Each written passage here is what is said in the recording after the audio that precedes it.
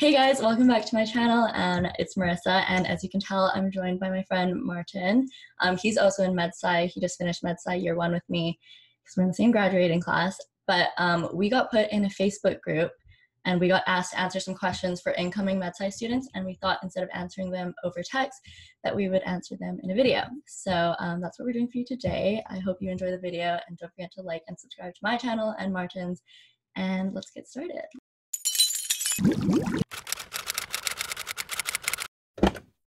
So the first question that we got is, what is the course workload like for first year in terms of assignments and how much time we spend studying? I feel like there's a lot compared, there's high school, right? Yeah, Compared which to I high guess school. I feel like I spent like pretty much the entire week after like classes studying, and then like weekends, and the only time I wasn't studying was like when I was going out. I don't know. Yeah, How much time did you spend studying? I think for me, it's like usually in high school, I spend a lot of time studying anyway, so it wasn't that big of a deal. But the big difference is that you're taking 5 courses per term, and as opposed to like four courses that you're normally taking in high school. Mhm. And if you're one of those people who took a lighter grade 12 year like I did, and I Yeah. took like it was kind of like a big jump because I was Yeah. taking 2 courses in my last semester at high school. So I Really? was like, yeah, I was like, Oh I my God. came in on like 5 courses. Wow, that's like even more than Yeah, double of I know what I what was you taking. mean. I guess it's kind of different too, though, for you, because in high school we didn't do semesters in BC. Like we just have 8 courses that we do throughout the whole year. So like, I gave myself like 4 spares in grade 12. So like, I didn't have like compared like jumping into that was a lot, but um, yeah. I feel like we spend a lot of time studying. Assignments wise, like what type of assignments did we get? Bio was like hella annoying, I found. Just because. Really? I thought that calculus was annoying. Okay, well, yeah, calc, like web work. There's a lot of Yeah, online homework. So like, what was the mastering chem? That's what it's called. hmm Yeah, mastering chem. Oh boy. web assigned for physics. Um, It's just like homework assignments, just little things pile up. It's kind of annoying. You do Yeah, one thing and then there's another small exactly. thing. It's like every week too, and then it takes like the whole week, and then as soon as you finish it, there's another one. So hmm kind of like continuous. It goes on and on and on. So Yeah, just so you really can't let up on the gas pedal pretty much. yeah, exactly. Like you can't let yourself go at all. You have to keep on it. And then what courses did we take during the year? So we took the 4 core, so bio, Yeah, chem, physics, physics. alc, and then Apple Math, Yeah. right? And then what was your elective? My elective was psych. Yours was a language, right? Yeah, okay, because I did AP Psych, so I obviously didn't want to do Psych again, so I did Spanish full year. That's Um, interesting. it was all right. I did it to get the B credit, so I don't know what credit Psych is. Is that a C? Psych's, I think it's an A credit, right? I have no clue. I hope so. And the second question is, what is the difficulty level compared to high school? We kind of already talked about it, but for us, it was a lot just because of, we barely had anything going on in grade 12, I think. Yeah. I think like the course load is hard, but like the course work is about the same level. You know Yeah. what I mean? Yeah. I think the Repeat difficulty is information. just harder. It's just like I feel like you have to think more in depth about it. It's not just like you memorize something, you spit it out. I feel like in university, you have to like memorize it, apply it. Because I didn't have to apply anything in high school. Really? Like Yeah. for me, I had to apply it already. So it's not as big of a jump for me in terms of difficulty. It's just like the sheer quantity of it is just Yeah. There is a lot more. And I feel like you like are expected to do a lot more for yourself. I think Mhm. a lot of my high school teachers said that to me in grade 12, like, oh, no one's going to help you in university, which Yeah. I think, There's not as much hand holding, basically. yeah, exactly. But I think also to a degree of like when teachers say that, I feel like you can get help if you need it, obviously. Like there's so Yeah. many help centers, and like profs are so willing to talk to you. So You can't be stubborn. Like yeah. I'm kind of stubborn, but like you can't. You Yeah. have to just Exactly. go. Yeah. Especially if like you need the help, you just go get it. But okay. The third question is, what do people mean when they say MedSci is competitive? I think that what that means is like obviously since we're med sci, like you kind of expect a lot of us to be going for med because Are you? You. All right.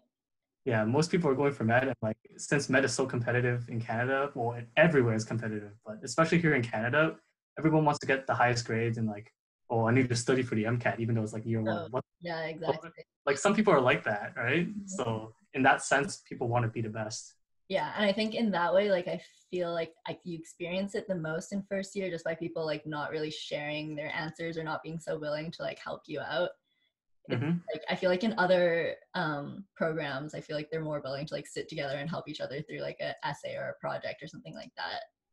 Like Yeah. I think like within like friend groups, obviously, like me and my friends will help each other out a lot, but like just like random people, you know, like if you ask in a group chat for like some helps, they you don't necessarily get it.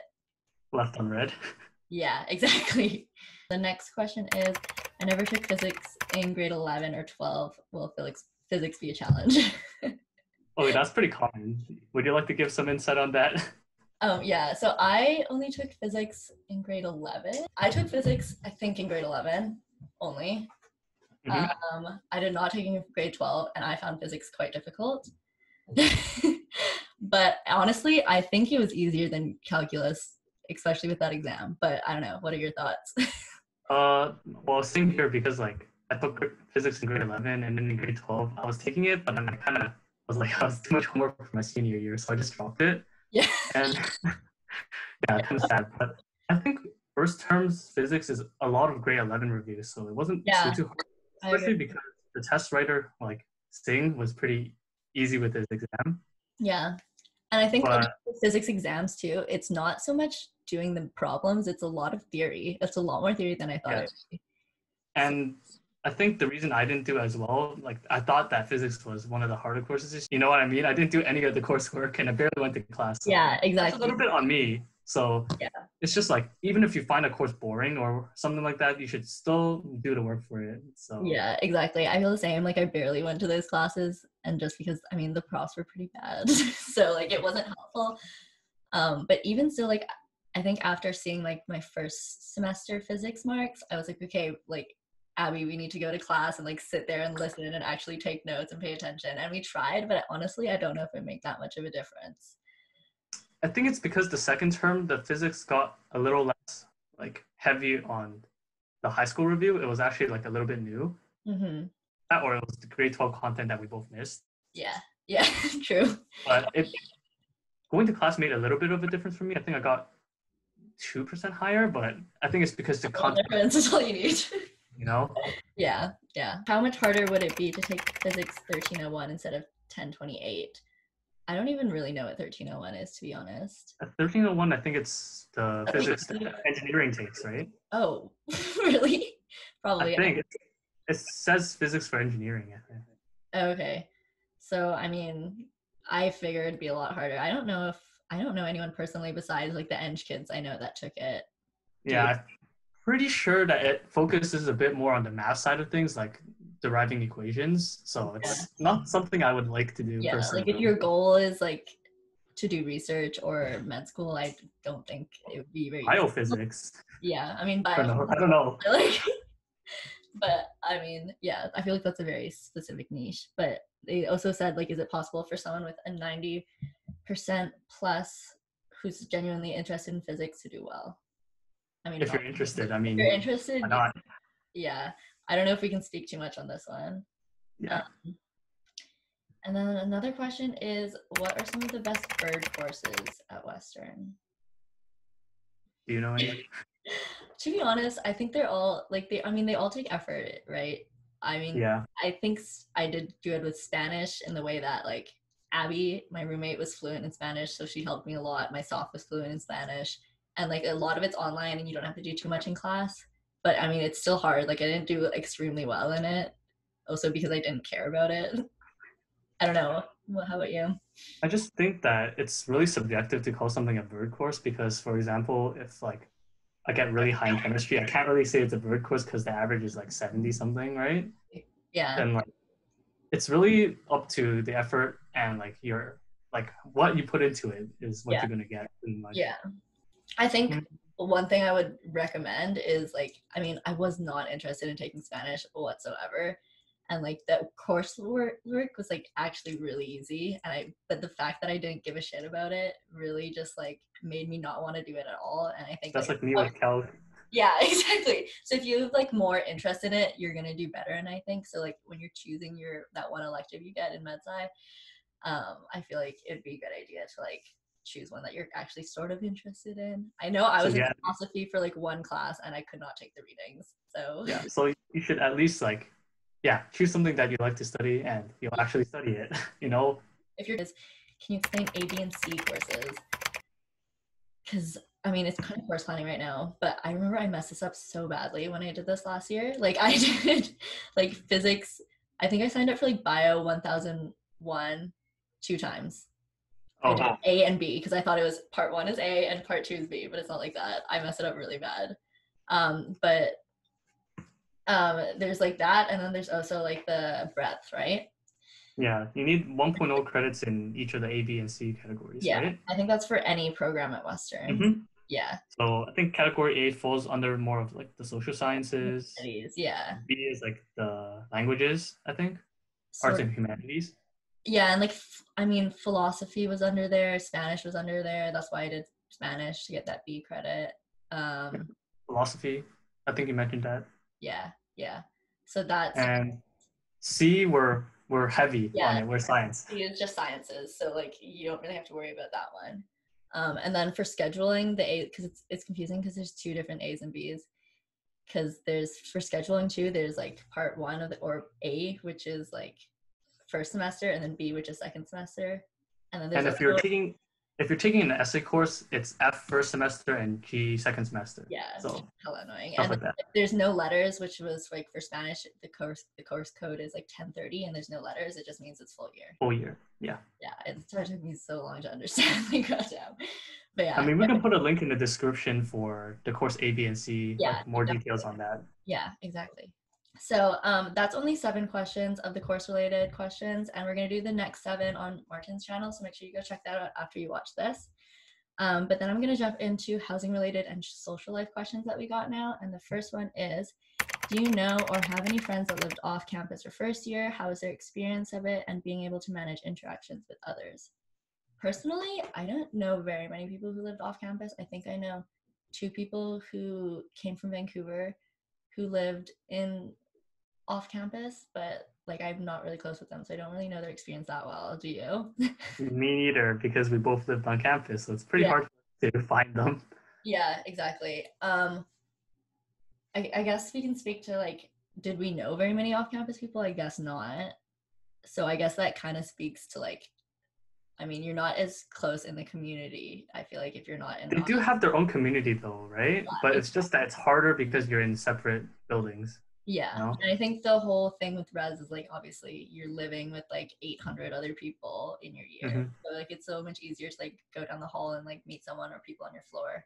So I think like it is kind of a big, like it's a way different experience. We can't really speak on it obviously, but yeah. The next question is, I'm still debating whether or not to live in residence for first year, and I was wondering if I would be missing out or feel left out if I just commuted from home. Are there any benefits to living on res, proximity to peers, etc.? We kind of already answered that. Like, yeah, I don't think I even considered not living in res. Did you? Yeah, me neither. Because of course you. Yeah. Well, no, it was weird because I remember when I was just about to move out, like family friends would be like, so like, are you living in res? You have to, right? Like you're going to. And I was like, I didn't even question not living in res. Like, I don't know how you would go about that.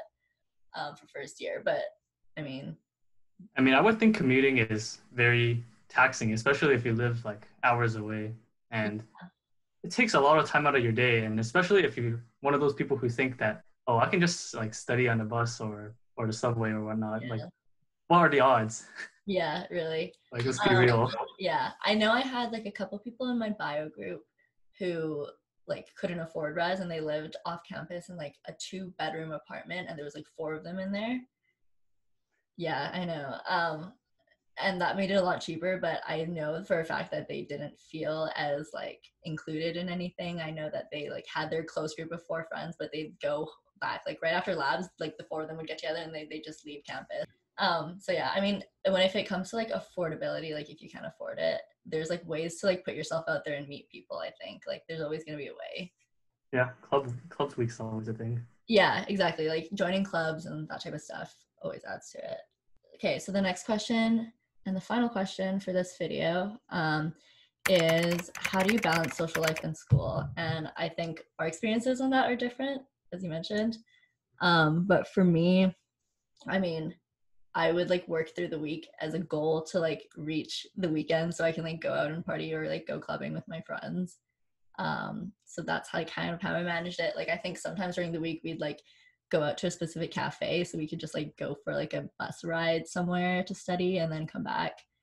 It's a lot of just like little things for me. I mean my experience was different than yours, so you can explain yours, but Yeah, basically I just balance my social life in school. I mean, I don't I don't really like feel a huge need to go out all the time. I mean, that's just me. It's up to personal I think that's a preference. lot of people too though. So Yeah, it's yeah. how you feel about it, right? Like I'm okay with just sitting down and studying for a while, and Yeah.